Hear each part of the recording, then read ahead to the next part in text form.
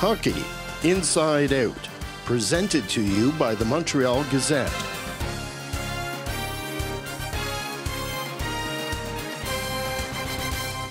Welcome to the Hockey Inside Out Show. I'm Montreal Gazette sports editor Stu Cowan, joined by regulars Chris Nyland and Jack Todd. And a special guest this week, we have John Bartlett, the voice of the Canadiens, formerly with TSN Radio and now with Sportsnet.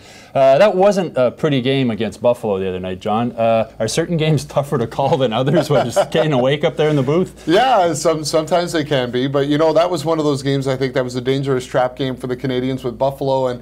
And right now, Canadiens fans are shaking their heads going, how did you lose to the Sabres? Well, now you know how Bruins fans have felt all those years when the Canadiens always foiled them, right? That's exactly what it is. It's that one team that's got their number. You can't figure out why, but the Sabres do right now. And it was a game that I thought Buffalo may come out and give the Canadiens a tough time, and they did. So kudos to the Sabres for ending their 14-game losing streak. If there's one thing I think it showed, Chris, it showed, you know, Carey Price being talked about a Hart Trophy candidate. He had a little bit of a slow first period, and they couldn't rebound from it. Well, I wouldn't give him, he had one goal he maybe should have had back, but come on, when you have three guys below the goal line on the first one, Larzella coming in late, leaving a guy wide open in front of the net, they just weren't ready to play. They didn't play well down below the dots in the first period, and it cost them. They left Carey Price exposed.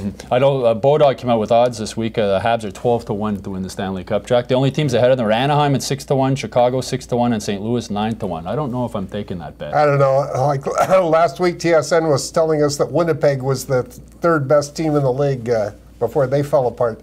I definitely don't buy that. There are too many weaknesses. You know, you miss that big guy up front, the third defensive pair. There are holes. Carey Price, I don't think he can win 16 games by himself. It's sort of like Groundhog Day, John. I mean, there's slow starts after slow starts every game. What can Terrier do, or how do you... Yeah, the slow starts are a bit of concern for sure because you don't come out of the gate with that jump that you want. And last game against Buffalo would have been a situation you would have thought they would have come out with a little jump and get that early lead. I think the biggest concern for the Canadiens, though, and Jack talks a bit about it when you talk about the holes in the lineup right now, it's the secondary scoring. And the game against the Sabres, as good as Jonas Enroth was, that's a game you need to have guys like Lars Eller putting the puck in the net. Jerzy Sakac hasn't scored in a while. And all the goals lately have come from Pacioretty, Galchenyuk, and a few from Subban at the line. And that's the problem right now. And I think if the Canadiens are going to move forward and want to have a good playoff run, you've got to have scoring from those other lines. And you need secondary scoring, and they're not getting that right now, and that's the concern. And when you look at the lineup, too, and this is no disrespect to Dale Weiss. I think he's been a great player and does a lot of good things. But to me, the Canadiens' strongest lineup is when they had a fourth line of Brandon Prust, Manny Malhotra, and Dale Weiss, because that was a very deadly fourth line. They could skate, they could hit, and cause some traffic in the opposing zone. Since Parenteau's been out hurt and they've rotated a few other youngsters in, you haven't had that line. Weiss up on the top line. It's not the same. You haven't had the scoring punch. So whatever it is, the Canadiens need to figure it out. If they have that kind of a fourth line going again, it means the top three lines are producing offensively, and that's where they're going to get the help that they need right now. Do you put some of this on the coach, Chris? Has Michel Terrier maybe plateaued as coach? Put it all on the coach.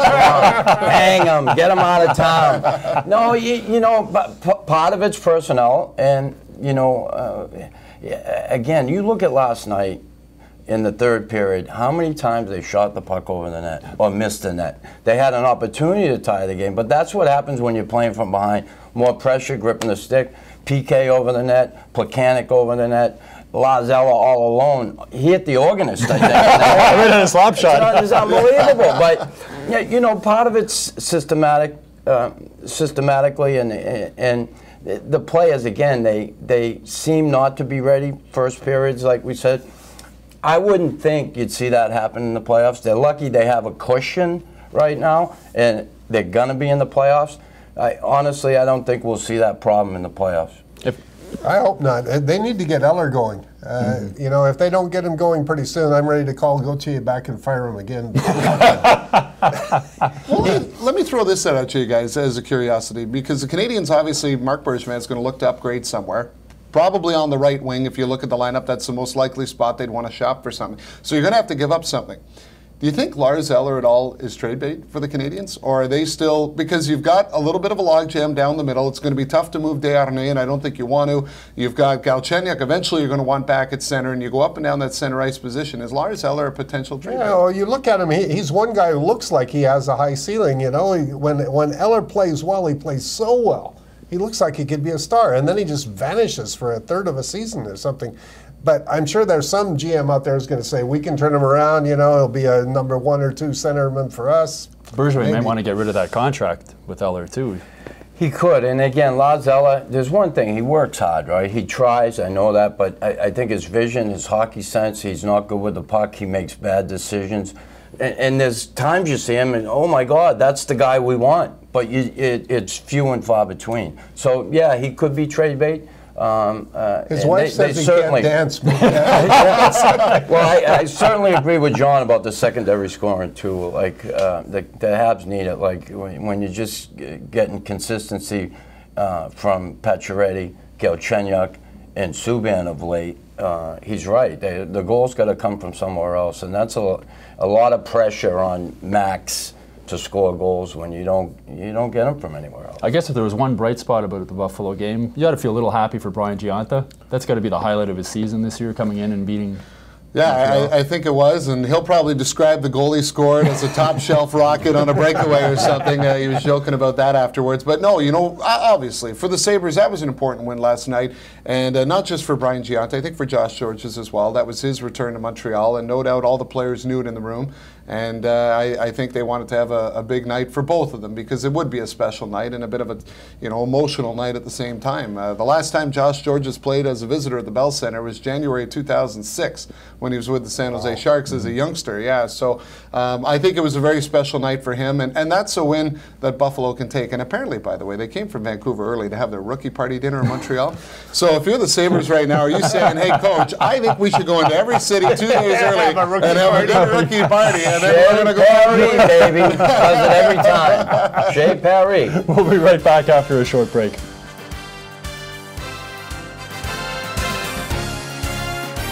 Welcome back. The Sabres got the win against the Canadiens. Josh Georges, however, was -1, is now the -28, the worst plus-minus in the league. I know on your radio show, Chris, you were talking about was Emelin or Georges, who would be a better fit right now with the Canadiens? Well, I still go with Emelin. And we say right now he's not playing well, there's no question about it, but we know how he can play. And I truly believe that Alexei Emelin in a playoff series against Boston is just so valuable, just for the mere fact that he always locks horns with Milan Lucic. And believe me, if he wasn't in there in that series, it's a whole different series for Boston. I think they perk up a little bit. So, and not that Josh Georges can't do that job, but he wouldn't have the same effect as Alexei Emelin. A bit of a rough debut for Jacob de la Rose, his first game in the NHL as a 19-year-old, -2. He only had 12 minutes of ice time. Your thoughts watching him from up in the booth? Well, I think it was tough for him in his first NHL game to play like that, and especially in that kind of a game where I think the Canadiens themselves are having a little trouble. But you know what? I think he's got a lot of promise. I like his size. I think when he fills out more, he's going to be a bit of a player there, and that's okay. I mean, it's his first game. You know, get it under your belt and show what you can do. And I think he's progressed very well in Hamilton this year, especially since the World Juniors. They like where he's going. So I thought, yeah, a bit of a tough first period, but the whole team had the tough first period. He's getting adjusted. I do like what I see from him, though, and I think there's good potential there, especially with his size. Well, I like that he tied for the team lead in hits, Mr. Cherry. Please note, a Swede. Well, you know, it's nice that they called up someone that's taller than 5'9". His first game in the NHL, what were your butterflies like, your first game? Oh, it's incredible. In Atlanta, yeah, I was nervous as all hell. It was a nerve-wracking game. I had like 2 shifts a period, didn't play a whole lot. God, everything I learned in the American Hockey League and did, I forgot that night. I did. And I quickly got it back the next night in Philadelphia and had my first fight in the NHL, and I got an assist. So I felt like I was going after the scoring race. Now, John, you must have been nervous your first game calling a game in the NHL. What was that like for you? I wasn't so much nervous as excited, I think. I was looking forward to it. It was one of those situations where the excitement built up as the day went on, and then when it finally got to the game, it was like, let's just drop the puck and go. And just like a player, it's the same thing. You can have all the build-up you want, but once the puck drops and the game starts, you're doing the same thing. And so I think that was sort of, that moment is just kind of like, let's just get the game going, and then everything will feel natural. Now, the game against Buffalo, Jack, they had De La Rose, Thomas, and Dumas all in the lineup. Yeah. Hamilton Bulldogs. Is maybe the GM showcasing some of what he has on the farm for a potential trade? I think I was thinking of that actually during the game last night because I figured there's got to be some reason they're all here. I sure hope it's not De La Rose that they're showcasing, but yeah, I think so. I think it's pretty clear they've got to make some moves. Bergevin pulled off a brilliant one last year, bringing in Vanek. Everybody forgets Vanek was actually terrific for the balance of the regular season. Totally went into the tank in the playoffs, but he was part of the reason they finished as high as they did. I expect Bergevin to pull another one out of the hat. Yeah, and don't be surprised if they bring in someone that's on the last year of their contract too or something where you're looking at it going, whoa, this might be a bit of a rental. Vanek was a rental that worked out and didn't cost them that much. I know, as Jack said, it didn't work out in the playoffs, but he was a rental that didn't cost them too much and helped them on that stretch drive to get there. So it wouldn't surprise me if they did something like that. You know what I love about him? He never gives up anything to get what he gets. Well, yeah. That's the thing. He wants to stick to his plan of building this team moving forward. And you don't want to give up any of those key assets to get something short term, or maybe, we'll make a run for the cup this year. I think he's thinking more long term, and he's looking realistically at their opportunity to win the Stanley Cup this year. Yeah, I know he'd like to, but honestly, I don't think they're going to beat it. Now, is that song, Reunited and It Feels So Good? Max Pacioretty and David Desharnais back together again in the third period against Buffalo. They actually looked pretty good. I was actually sitting there just about to, had my laptop, I was just about to write, if there's one guy who's going to get a goal to get them back in this game, it's going to be Desharnais. And before I started typing, I look up and he's celebrating the goal. I hate when that happens. Now, also in the game, Patrick Coletta runs Carey Price, sort of accidentally on purpose. Is it a concern, Chris, that the Canadiens are protecting Carey Price? Well, you're in a position there, you're losing a game, you want to win it, and honestly, guys, I think they're scared to take a penalty in that situation, where I wouldn't have been. That's my next question. But it's true. Like, I wouldn't have been. I would have done it and deal with it later. If the coach wants to give me crap for that, fine. I'm sure the goalie would have given me a hug. The way they were playing, I mean, come on. They shouldn't have been in the position they were in. They were. I would have liked to have seen someone do something. Now, sorry, go ahead. No, I was just because a little similar to the way Kreider went into Price too. Oh, yeah. Yeah, it was accidentally on purpose, right? Yeah, and then you go and you start to wonder: Are you going in because you fell? Are you going because you tripped? Or that wasn't an accident? Yeah, are you making a good effort to get out of the way? And maybe not. Now, you mentioned Kreider, the game against the Rangers there last week. He sort of challenged PK. PK didn't drop the gloves. A mistake on PK's part, Jack, or? Oh, I don't think so. He can't be in the box for 5 minutes.